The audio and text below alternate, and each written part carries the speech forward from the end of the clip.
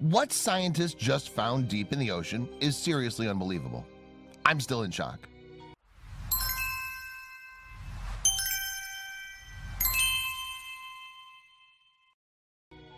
Off the coast of Egypt, divers have discovered something that was thought to be lost a long time ago. It was said that the ancient city of Heraklion was lost under the sea for good.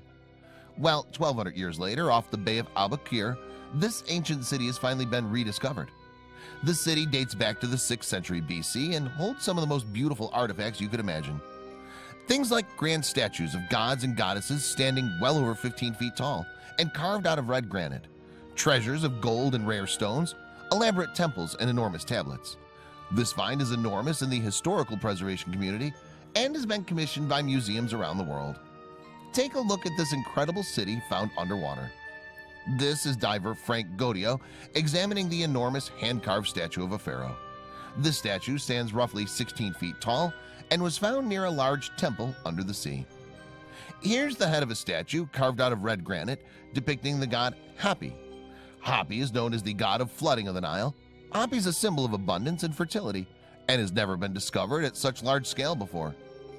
The divers and their team of researchers carefully lift the statue to the surface in order to preserve and protect this piece of history. It will reside safely in a museum. Here, the pharaoh, the queen, and the god Hapi are laid on the barge next to the temple stele. The stele dates back to the 2nd century BC. It was found broken into 17 pieces. However, all were found and placed back together. This gold plaque was found in the southern sector of the city. The text is written in Greek and acts as a signature for foundation deposits in the name of the king responsible for building this area, King Ptolemy III, 244 to 222 BC. In the reflection of this diver's mask, we see a bronze statue of the god Osiris. The crown is the typical insignia of power, and this statue has eyes adorned with gold sheets. Every single detail of this site in Abu Qir Bay has been meticulously documented.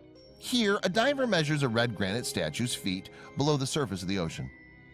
A bronze oil lamp in excellent condition. This dates back to the 2nd century BC. Diver Frank Goddio showing off the size of this inscribed stele. This was ordered to be built by Nectanebo I sometime between 378 and 362 BC.